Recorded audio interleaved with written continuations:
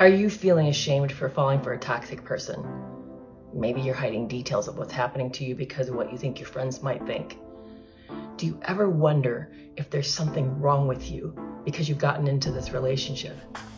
Maybe you've heard it takes two to tango, so it apparently must be your fault that all of this has been happening with your partner. Hi, I'm Dr. Kerry Kerr McAvoy, a mental health specialist with over 20 years of counseling experience, and I'm also a narcissistic abuse survivor. Here we're going to talk about all things related to narcissism, personality disorders, and healthy relationships. If you haven't already subscribed, be sure to do it now so that you don't miss my upcoming videos on how to learn to recognize toxic relationships and how to protect yourself better from narcissistic abuse.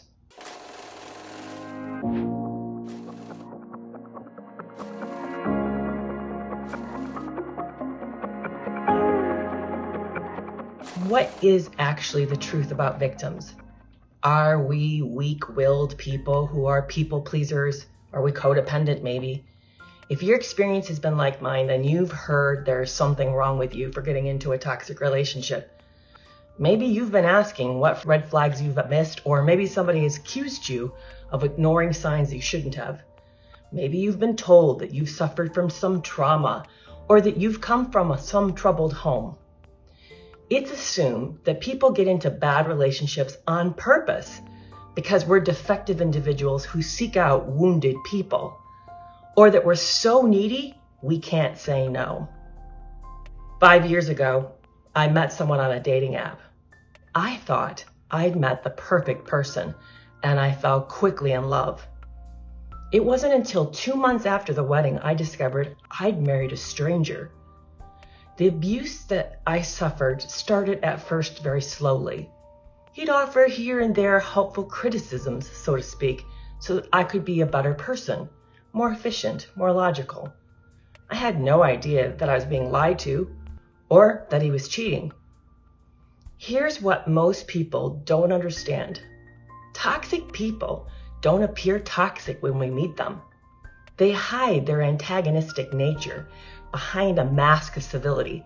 We think we've met a good guy or a wonderful woman, not a monster. And it isn't until the relationship enters into the next phase that we've discovered the lie. So, is it our fault when we get into a bad relationship? And if dangerous people are that good at deception, how can we protect ourselves better? And are some of us at more risk of being targeted than others?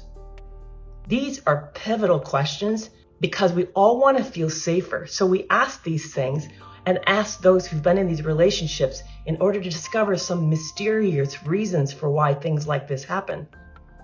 So let's first start by addressing the personality of the victim. Does it mean that you're codependent or a people pleaser because you got into a relationship with a dangerous person? That's the question that Sandra L. Brown, social worker and researcher, wanted to know when she looked at 600 pathological love relationships. This was a large study done in Purdue University in 2014. For years up to then, it had been assumed only codependent people who have traumatic backgrounds or bad homes had gotten into these kinds of relationships. That these were individuals who were poor at setting boundaries.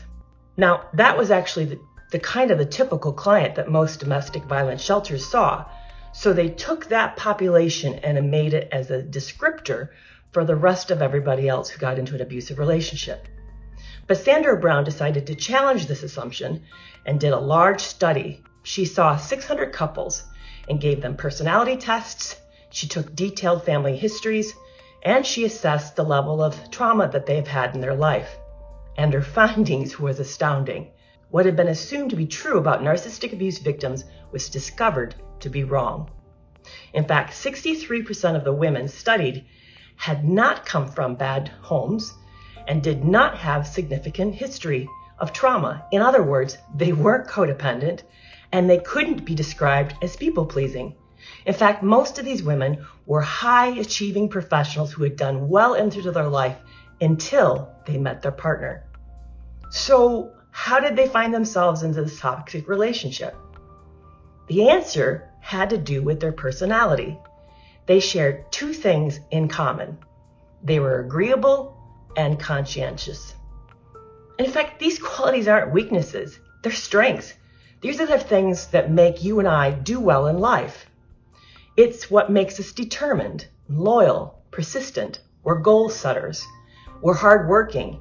We work well on teams with other people. In fact, these are the individuals you'd want to hire if you were looking for a job candidate. They fulfill their commitments and they keep to their word. They're trusting and believe in the goodness of others. They act out of a high level of moral compass and have a large degree of integrity. It was these strengths that predatory people were using against them. They were using the natural blinded trust of these women against them in order to manipulate and exploit them. Because people who are naturally like this assume that others are like this, that most people are well-intended. And it was that fact, their blindedness, that was being exploited. It wasn't that there was something wrong with them. It's actually that something was right. In fact, Sandra Brown coined this characteristics of these individuals as super traits. These are the traits that help these people be successful, but now was ending up to be a downfall. It's the same personality traits that in fact then made, once they were in the relationship, leaving it so difficult. Their steadfastness increased their persistence in trying to find a way to improve their relationship, and their belief that people are basically good blinded them to the possibility that some personality types don't change, and it was their high moral integrity about not wanting to leave the relationship because it felt like a moral failure that locked them in. This is what happened to me. I had earned a Ph.D. in psychology, had grown a successful counseling business, and in fact raised 3 children, and had had a good marriage.